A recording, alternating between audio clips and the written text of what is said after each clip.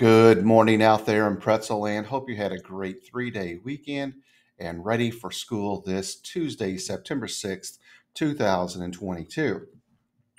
Couple of announcements this morning. Mrs. Gray needs you to turn class dues into her by Friday if you're a sophomore. Please be sure to get that taken care of. We do have an early dismissal tomorrow, 2:16 dismissal. University of Illinois Springfield will be here during advisory tomorrow. That'll be 8th hour. I believe it's at 1:40 that you'll be meeting. You need to fill out a hall pass, juniors and seniors, if you're interested in this. University of Illinois Springfield, great school right in your backyard. I got my master's degree from there and very happy with the education I received at the UIS right here in Springfield.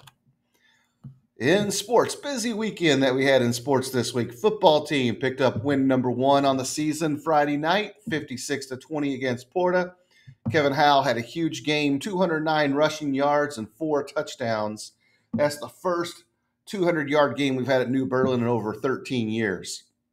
Flynn Tyree had a big night, 2 touchdowns, 93 receiving yards, had a bunch of extra points kicked. Ben Hermas threw 3 TD passes, had 90 rushing yards.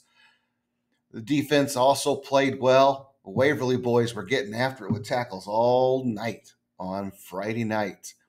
I'd be remiss to say that it was a good night for Eric Snyder, and being the honorary captain on the football field, the honorary coach, and got to see his own brother Landon score a touchdown on Friday night as well.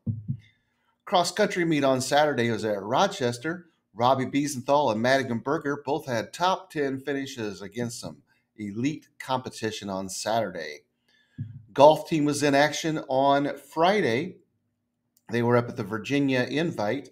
Logan Smith shot a 69. I think he had medalist honors in that meet. Tanner Fry shot a 71, and Brant Cruz had a 77. Seems like something else happened this past weekend in sports as well. Oh, yeah. The Cardinals swept the Cubs over the weekend, and Albert Pujols hit home run number 695. Have a couple of birthdays. Justin King's birthday was yesterday. Got to celebrate it on Labor Day with a day off. And Brent Tipsworth has her birthday today. Today's lunch, chicken and bacon subs, melon, sliced peppers with ranch, and milk. Be good to each other today.